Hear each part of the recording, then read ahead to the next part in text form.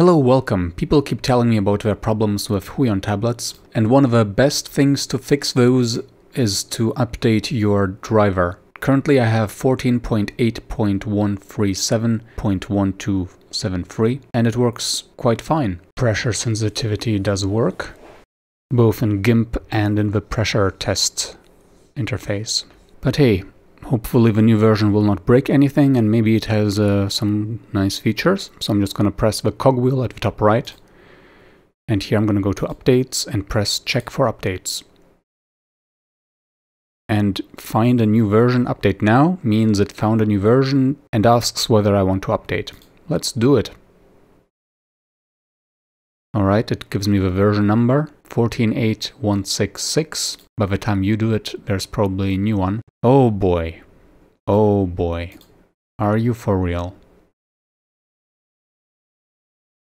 The server is busy, try again later please, says the reminder. So I guess I have to go there manually and go to Products. At this point you have to go to Pen Tablets if you have a pen tablet, and to Pen Display if you have a pen display. In my case I have a Canvas Pro 20, so I'm going to go to Pen Display and then Canvas Pro, and then I'm going to select the Canvas Pro 20 down here. So let's go to the Canvas Pro 20 page, and by scrolling down I reach the download section, which I click, and here I have the driver. 14.8.137 is the newest in this list. The one below is an older version, 14.8.129, so I'm going to pick the one at the top. Here we go.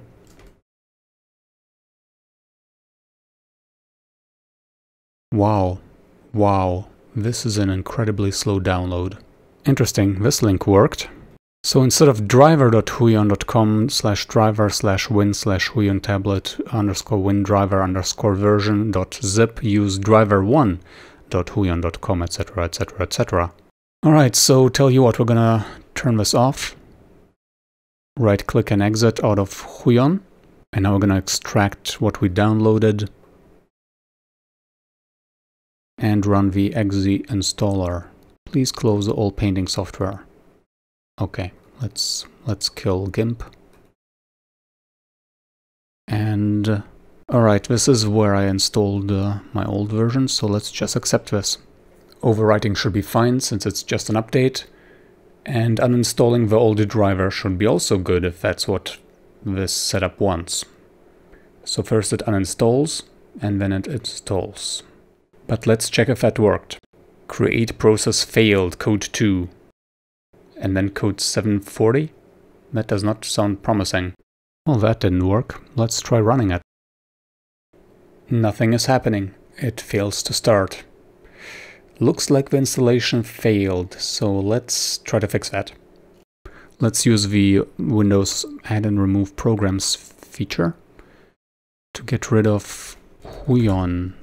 The version looks good, but let's just uninstall it. No. So there is no uninstaller. My guess is that the installer failed to correctly uninstall before installing and kind of kicked itself in its own leg. You know what? I'm just gonna shift delete this. And yes, confirm as admin.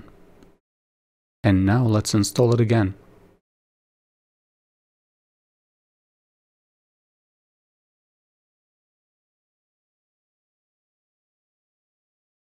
Huh, so this time we only get one error message.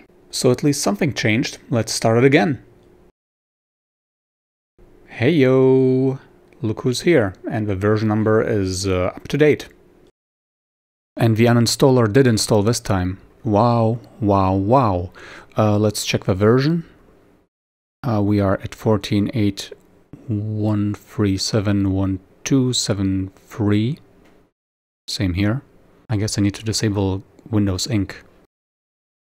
Okay, if I use my mouse first, pressure sensitivity does work. For some reason it does not work for me to set the display area yet. Okay, now it works. I think it has to... Yep, and pressure sensitivity works as well.